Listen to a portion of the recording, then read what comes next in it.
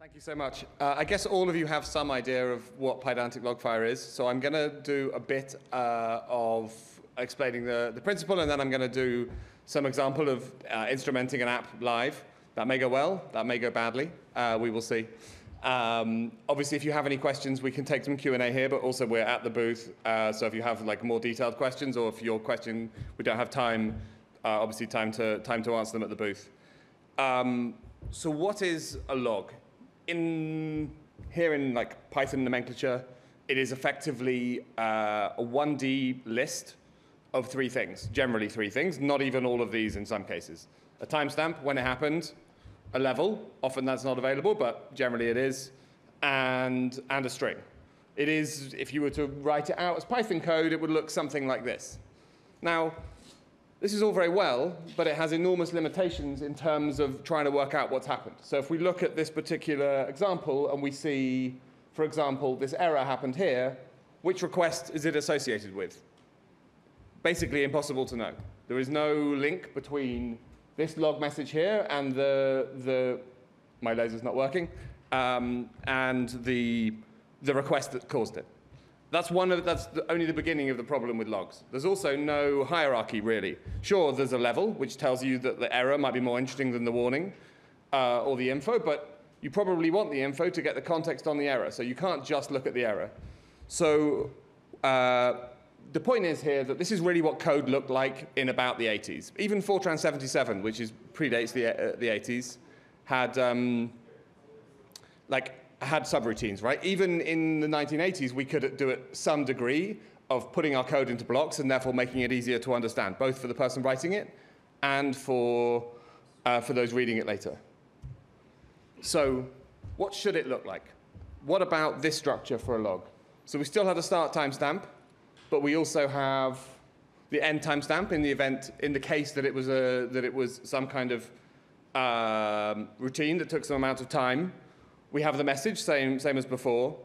We have attributes. We might well want to send through more data than fits into a single line of a log output. And then, most importantly of all, we have children. And that gives us effectively a tree view of logs, rather than just this linear list. This is a far more powerful model through which to think about what it is to observe an application than the linear list of logs that we're all used to. Now, some of you will be coming from having used existing observability platforms and will be like, this is all new, none of this is new, why are you even talking about this? That is true, but for most Python developers, for most of us, most of the time until now, logging is basically the default. Getting the other things is expensive in terms of cost, but most of all it's expensive in terms of faff, in terms of the mental overhead of trying to configure it. And so for most Python developers up until now, logging has been what we've been stuck with. So, like I say, the innovation here in Logfire is not that this idea is completely new, but trying to make it as easy as possible for everyone to use, so everyone can get it. So, what is Pydantic Logfire? Or what are the advantages of it? The first and most important one is it is simple to get started with. It is founded on the same principle as Pydantic, that even the most powerful tools can be easy to use. I am totally convinced that there are lots of software engineers, less so now, but definitely in the past, who tried to prove how clever they were by making things with complex APIs. And I think that the one reason really that Pydantic is successful is that it does the opposite. To the point of breaking the rules of how you should do things to make it easy to use. And we wanted to do the same thing with Logfire. We wanted you to be able to understand it without having to go and spend days reading about the definition of observability, what a trace provider is, et cetera, et cetera. But again, it's built on top of OpenTelemetry. That means we get enormous amounts of stuff for free. OpenTelemetry is an open standard for observability. Started 3 or 4 years ago, but just kind of coming to maturity now. Lots of people are building on top of it, but its API looks very much like someone has tried to prove how clever they are by defining it. Actually, what happened was they made a decision that every programming language should have the same API, which means they have to use effectively the lowest common denominator of things that are available in all languages, so they couldn't go and build the nice abstractions that you would want. For example, you can't do a context manager because they're not available in JavaScript or in Rust or in really any other language like they are in Python. So we went and took OpenTelemetry, we built on top of it, we effectively built some things on top of it that make Logfire particularly easy to use in Python. But of course, because we're just OpenTelemetry, you can use Logfire with any language. So you can send data to our platform from any language. You have the same shitty user experience setting it up in your app that you would have if you were using OpenTelemetry with anyone else, but we'll get to other languages in time. Because again, we're OpenTelemetry, we have traces as logs, as I'll show you in a minute, and we have metrics. We have auto tracing, which is I won't demonstrate today because it's a bit trickier to set up, but it effectively allows us to insert a span around every function call, and so you get something broadly akin to tracing, but within your application. But it will be clever enough not to instrument function calls that are very, very fast. So you have a basic threshold, and above that, we'll log it. And lastly, we have structured data. So I was saying earlier that we had attributes that was a dictionary that contained more details. One of the limitations of OpenTelemetry is that the attributes, effectively the extra information you can send with each event, are really primitives. They're really just strings and homogeneous lists of integers, effectively. So we do a bunch of work on top of that. Effectively, we JSON encode Python objects, and then we send metadata about that JSON so that we can reconstruct something that looks like a repro. So this is the Logfire dashboard, as I guess you will all have seen on the booth. But I'll just pull out the three things that make it particularly different. So this, we call it nested logging. Of course, this is really trace data. So this is, as I showed you at the beginning, not just events, but also in most cases, their duration, or the duration of different tasks, nested effectively within a top-level event, like in this case, an HTTP request. Secondly, in the Logfire platform, we allow you to search all your data with SQL. So whether that be filtering on this live view, exploring your data in the Explore tab, building dashboards based on SQL, or indeed setting up alerts, again, defined by SQL. We think SQL is a very powerful way of effectively putting the complexity in a standard tool that lots of you will have already used. And the bumper is that OpenAI, or generative AI, is very, very good at generating SQL. So if you don't want to have to go and write the SQL, you can get OpenAI to do it for you. So if you want logs from yesterday between 2 p.m. and 4 p.m. that were error or above, you don't need to work out the SQL. You can use natural language querying to write that out and get the result. And then lastly, there's the structured data. So here we're showing, I don't know whether you can see it, but we have a Pydantic model. This particular piece of, item that we're showing the details of is the auto-instrumentation of Pydantic. So we have, you can't see it all here, but we had the raw input data, we had the status of that validation, which was successful, and then we have the result, which is here a Pydantic model.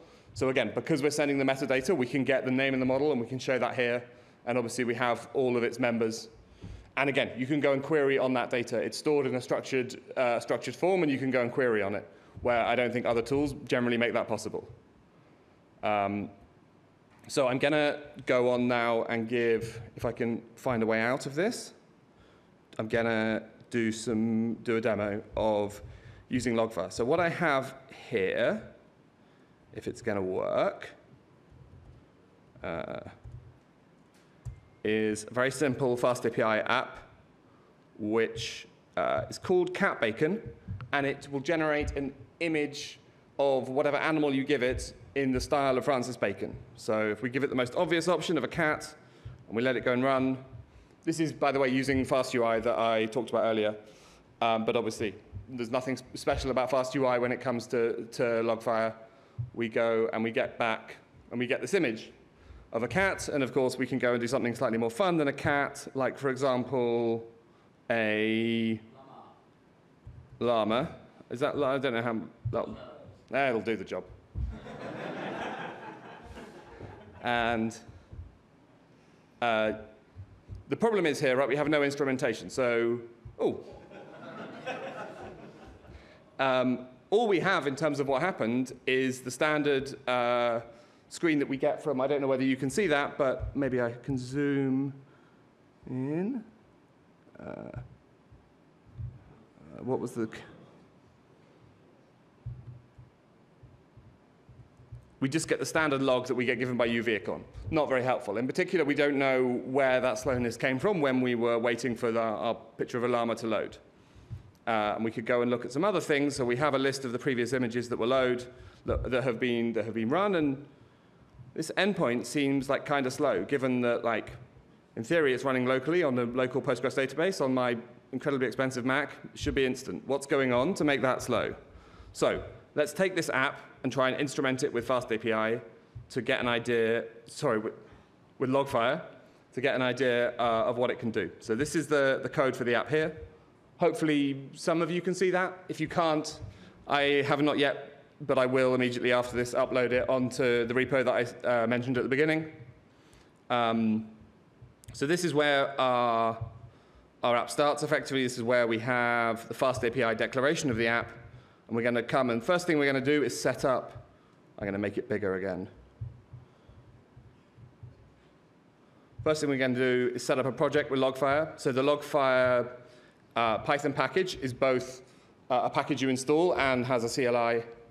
So if I run Logfire, who am I should get that I'm logged in as Samuel Colvin, and there's no Logfire credentials set up for this directory. So if I do Logfire projects new, I get asked what organization I want it to be attached to, defaulting to my own organization, fine.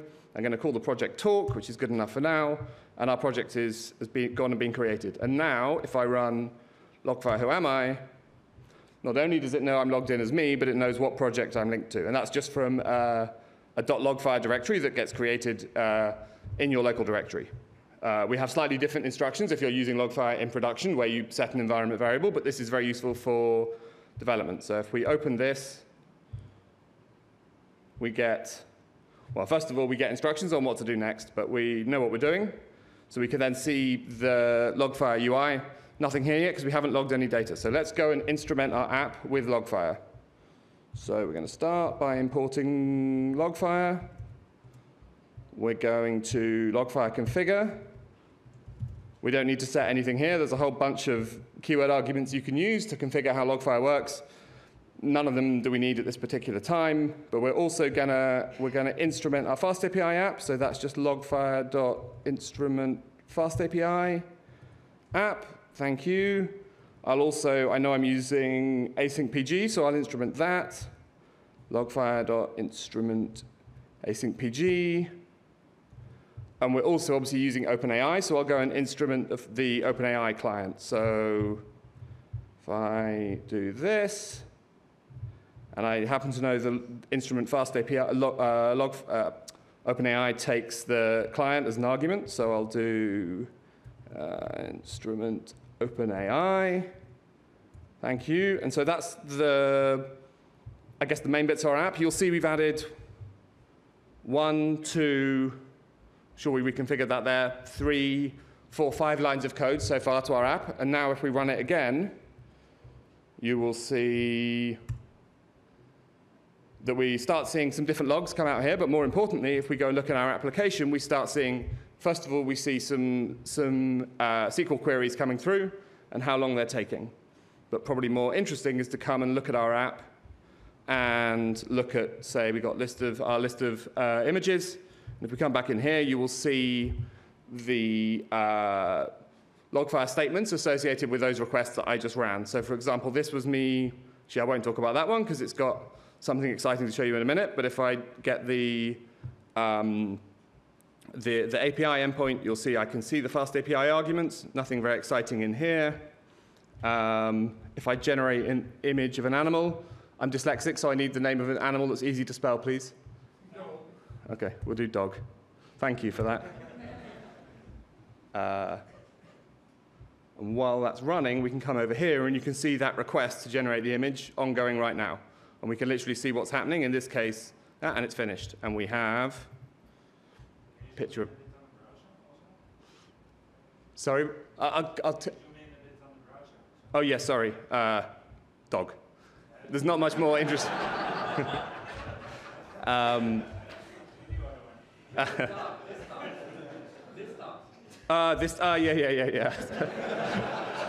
I'm very sorry, that was not intentionally quite as unhelpful as it was meant to be. So is that a bit easier to see? But you can see here we have the request to generate. We can see that it took 9.3 seconds, and we can see that the events that went on within it, not particularly interesting. We spent 9.3 seconds of that making the API request to OpenAI. And you can see here that a bit of information about what happened, the prompt that was actually used to make the request. We don't obviously show the data from the image in this particular case in Logfire, although we can do that. And then you'll see the database request to store that data in the images table.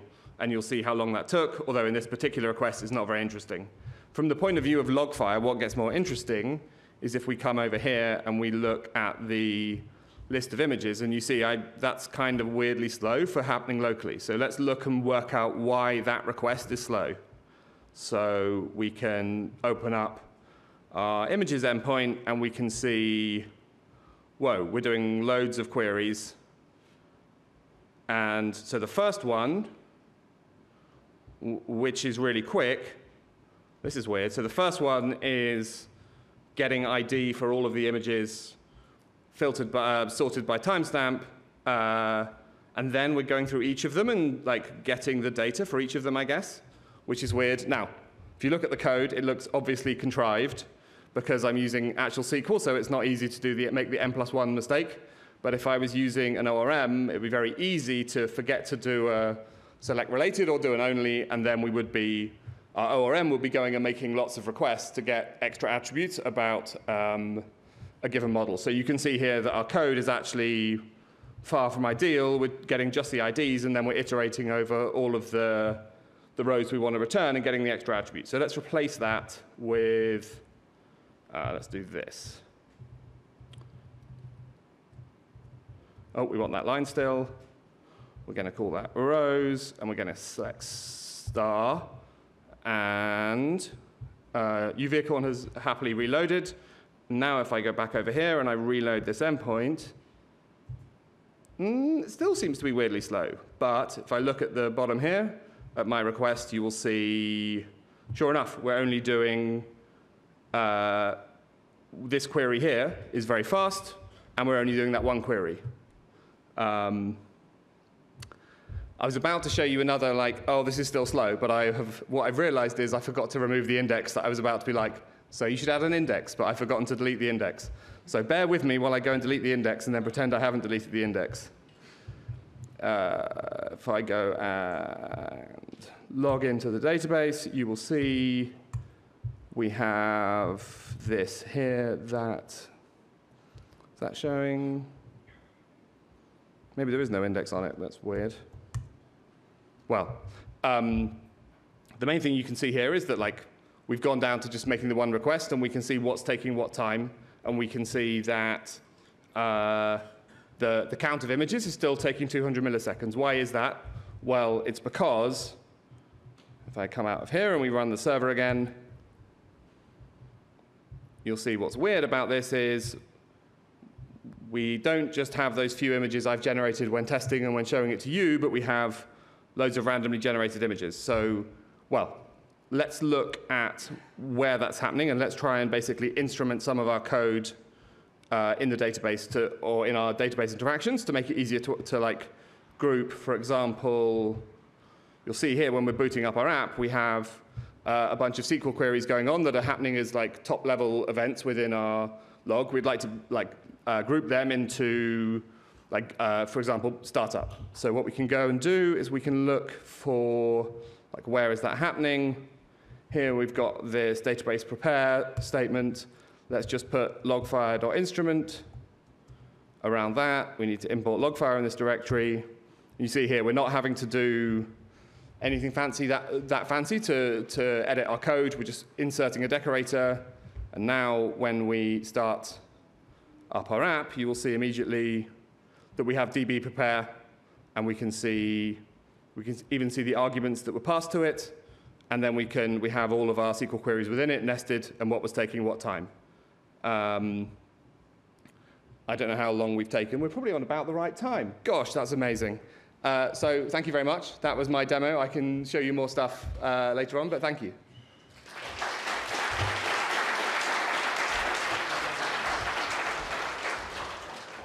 You're even 5 minutes too early already. Oh my gosh. Well, if anyone has any questions, happy to take them. We are now in Q&A session, so go to the microphones and ask your questions. Please feel free. Hi again. Can you use other collectors than Logfire? Yeah. Yeah. Yeah, so you can send data to Logfire from any standard OpenTelemetry integration in Python or in another language. So I don't know. Is there any limitation to that? So I can show you, for example, we have a database internally that we're working on migrating to for Logfire, and that is itself instrumented with Logfire, which has its own weirdnesses, you might imagine. But if I go back, this is not the production one. This is my local testing, so I need to go back a few days to show some data, and I'm hoping we will see. I don't know how much data there is in this app, but you'll see this data here. You'll see that the scope name is OpenTelemetry OTLP, which is Rust, and you'll see that like the data is not quite as pretty inside. That's weird. The data on these attributes is not quite as pretty because it's coming from the Rust OpenTelemetry integration with the tracing library in Rust, and it doesn't. So, for example, these numeric values are encoded as strings. So we don't get all the prettiness, but you still get to see within this particular write what took what time. The limitations are you need to use the protobuf version of OTel, and you need to use gRPC, not whatever the other one is. I think in time we'll support all of the different protocols and encoding formats, but yeah. And similarly, if you really want, you can send data from the Logfire SDK to another OpenTelemetry sync. So if you, for some reason, don't want to use our platform, you can send that data to something else. It'll look uglier, and we think that the Logfire platform is best, but like you can do it because it's just OTel. And that's obviously the insulation from us being a startup is that in the end, you could just use Logfire, the SDK, and you would get a better experience observing code in Python than you would with the default OpenTelemetry SDK, but you could send the data somewhere else. But we just hope that like our platform is good enough, you'll end up using it. Sorry.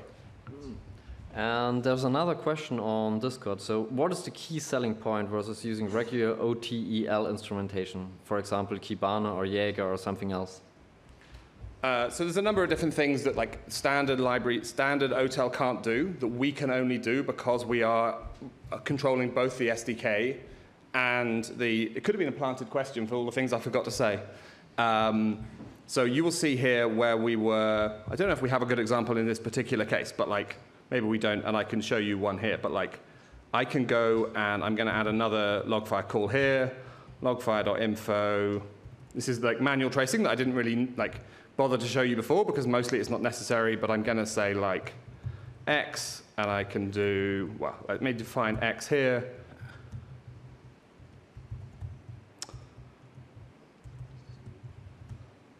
Gone, yeah. And then I will turn that into an F string. And you think that using an F string is obviously the worst possible idea in this case, but if you look at where that has just run, you will see not only do we have that statement printed, but we've also been able to extract the argument from the F string and display it.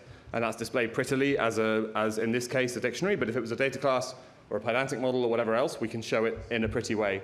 None of that is possible if you're using standard OTel.